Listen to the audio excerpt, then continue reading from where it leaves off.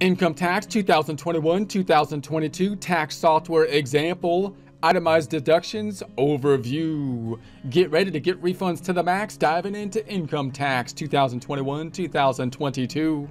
Lessert tax software. You don't need tax software to follow along, but you might want the Form 1040, which you can find on the IRS website, irs.gov, irs.gov. Our starting point here, single filer Adam Smith, living in Beverly Hills 90210, 100,000 W-2 income, the 12,550 standard deduction, 87,450 taxable income.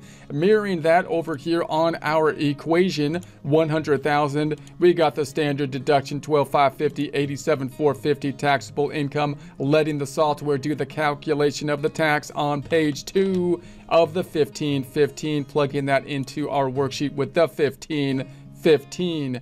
Back on over to page number 1. In prior presentations, we looked at the income line items up top.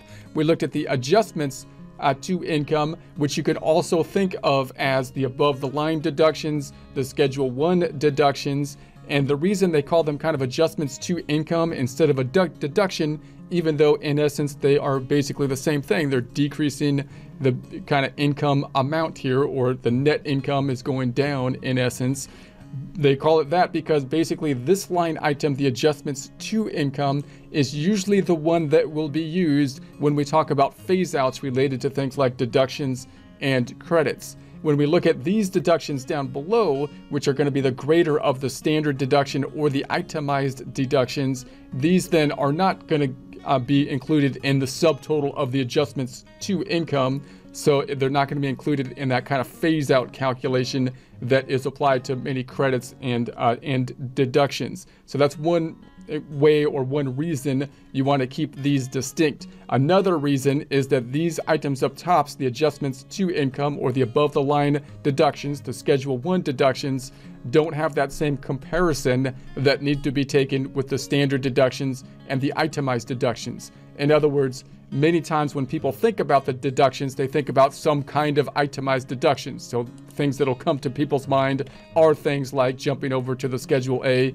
medical and dental expenses, taxes paid, state tax, possibly property taxes, interest paid like mortgage interest, gifts and charities, which is typically or mainly and traditionally, although there's an exception on the Schedule A, casualty and other itemized kind of deductions over here.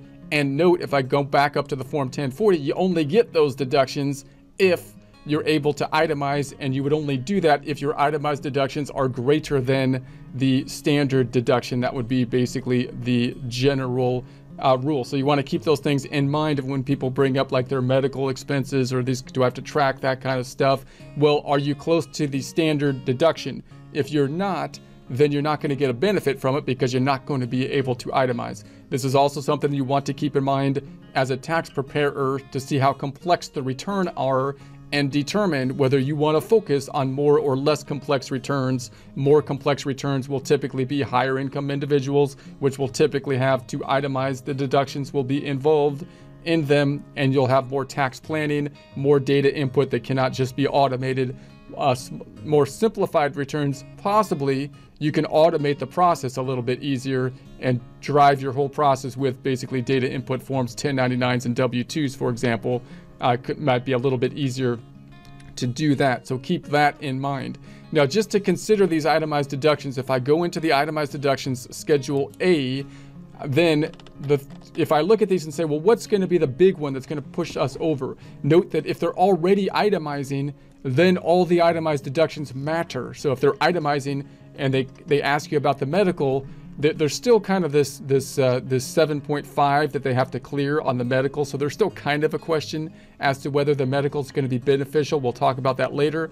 But in general, you might want to check out if any of these itemized deductions apply once you're over a certain threshold and already itemizing, because it's more likely that you'll get a benefit from them. And if you're not able to itemize, then the question is, what are the things that are going to push you over to being able to itemize? The big one is usually going to be the interest in terms of mortgage interest. That happens with the home purchase. So the home purchase, when you talk about a home purchase, you're not talking about the purchase price of the home. You're talking about the loan amount. and not just the loan amount with regards to the deduction, but the interest related to the loan amount. So the higher the loan is and the higher the interest rate is at any particular point in time, or the interest rate that someone qualifies for, then the more interest they're going to pay. That's going to be the deductible component here, and that could be a significant amount. There's limitations to it. We'll talk about it more later, but that's going to be the main thing. So you're going to ask someone, do you own a home?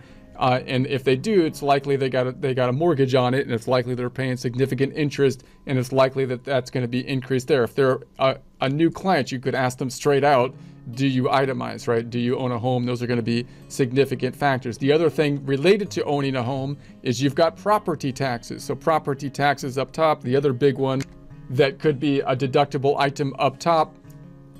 And those are the two things that often push people over to being able to itemize. Now, you also want to think about this from a planning standpoint. So if someone was to ask you whether or not they should purchase a home or something like that, then you have to be kind of comparing the benefit that they would get from the added components to be able to itemize or not. You could basically run projections in order to do that, because this person right here, for example, if this was all they had for the itemized deductions before they purchased a home, and you compare that to the standard deduction of the $12,550, they're getting a huge amount of standard deduction over and above what they currently would be getting, if they would be itemizing. So even though the itemized deductions might push us over, in this case, to $12,550, it's not like you're getting that whole amount.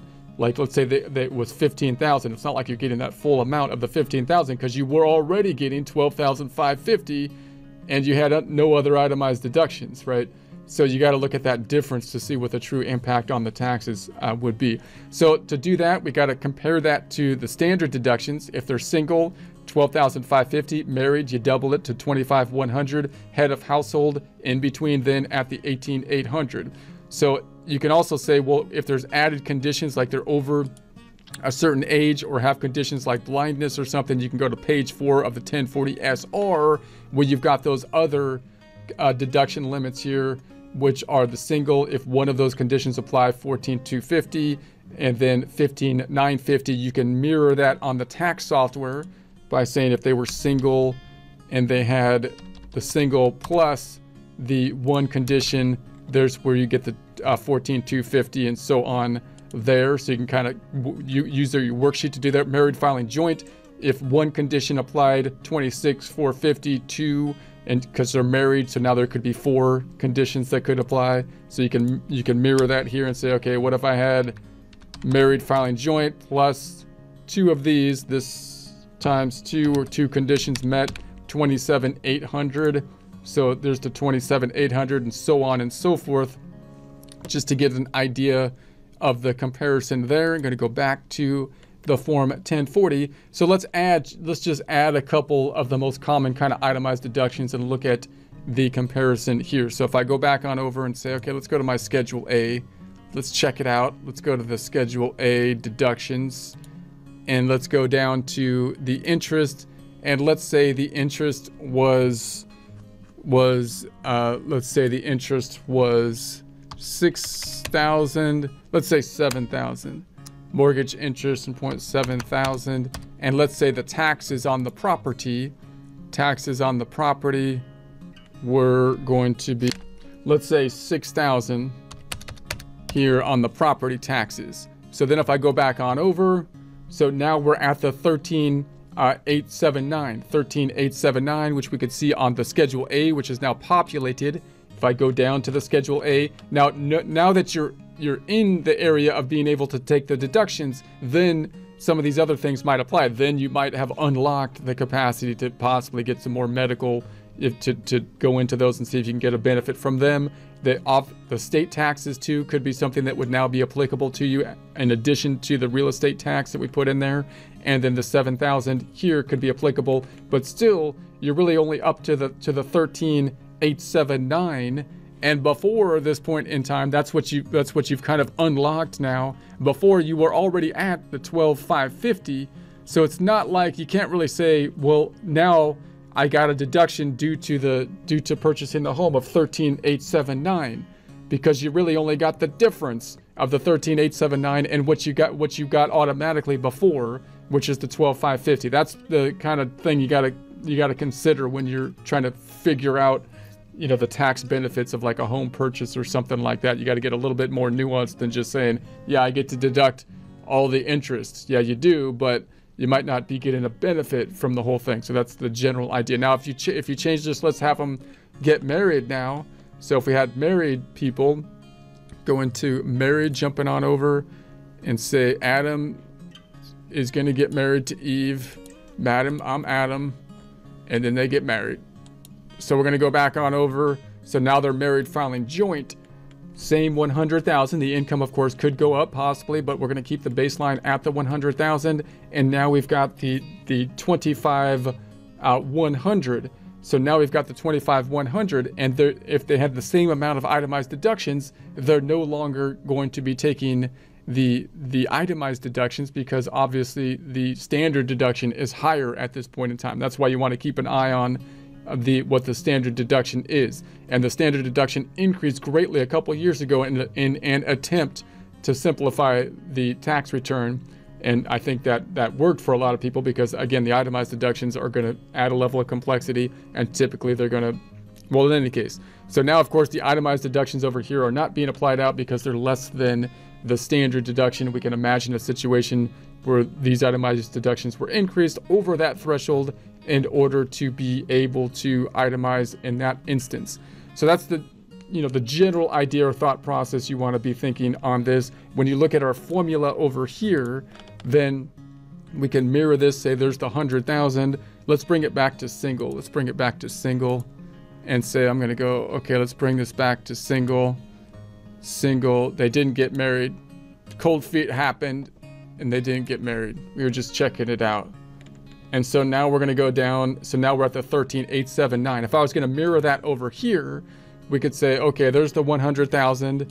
There's the standard deduction was at the 12,550. And then we're going to look and compare that to the itemized deductions. So that's going to be Schedule A, itemized deductions. The big ones, like we said, was the interest, which I think we said was 7,000. And then we've got the property tax, which I think we put at 6,000. Now that would add up to the 13,000, but we also unlocked the capacity to deduct some portion of the state tax, which I'm not going to get into at this point in time because it'll be dependent on your locale. You might let the software do that calculation for you, or at least help you out. We'll talk more about it later, but that gives a little added complication whenever you're kind of doing the itemized deductions with this, because every time you make a change, if you're using state income taxes, then that could change the level of the state income taxes. So in any case, 879, so we'll say 879, and so that totals up to the 13,879. So we're going to say, all right, there's the 13,879. That pulls over to page 1 of the Form 1040, and now we can see this comparison taking place here, and we're only going to take the one that is higher. So we're taking the itemized deduction because we got our if formula or logic test formula. So now we've got the 100,000 AGI minus the 13,879 gets us to the 86,121. Mirroring that on the form over here, there's our 100,000 minus the 13,879, getting us to the getting us to the 86,121. That's what they said it was over here, right? And then page 2, calculating the tax at the 14,696. So we're going to say this is 14,696. So that's kind of the thought process that you can go through and plug that information into your formula to get an idea of what's going on a little bit more intuitively in a more transparent Excel worksheet. So in future presentations, we'll go into some more detail about these individual categories with the Schedule A, but just remember that you're generally thinking what's going to be the big ones, what's going to be the ones that are going to push people over to itemizing, usually owning the home, the mortgage interest, and the related property taxes.